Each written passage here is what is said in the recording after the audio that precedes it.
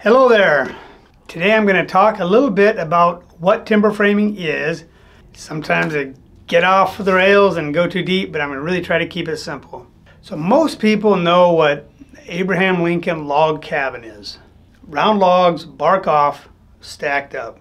Some people confuse timber framing with log cabins when I tell them what I do. It's like a log cabin except nothing stacked horizontally. Logs are cut to be square, and it's posts and beams. A lot of times you'll see the angular knee braces for racking strength. That is timber framing. So it's not log cabins, it's square beams and posts that are connected with wood pegs. So there's some joinery involved with that.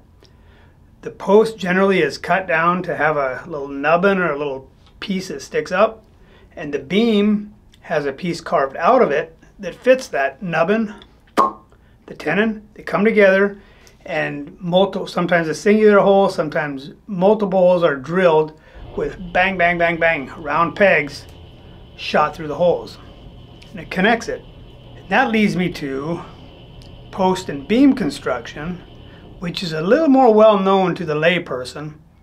And post and beam construction looks exactly like timber framing, square with the knee braces, beams, except they use metal plates on the outsides of the post and beam, pow, pow, with bolts going through the metal plates, connecting everything. So there's kind of two different looks, and both construction methods have their advantages and disadvantages. Timber framing is the oldest, as it did not involve metal technology, and people could do it all with woodworking tools, which are easier to do than metal. So that's kind of the difference between log cabin, timber framing, and post and beam construction. Now let me talk about conventional construction as we know it today. Sometimes it's called stick building. It's where walls are built with 2x4 or 2x6 studs, and there's plywood on the floor, all nominally sized lumber that's small, connected with nails. So conventional constructions with the walls that are built and the smaller rafters framing the roof, that is combined now with the artistry and the beauty and the lore of timber framing. And hybrid timber framing is born from timber framing and conventional framing.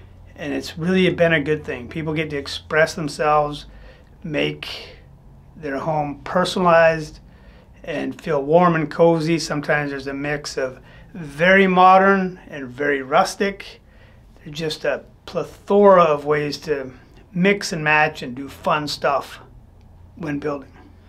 That's all for today. If you can give us a thumbs up, subscribe, smash that like button, and we'll get more out to you. Thank you.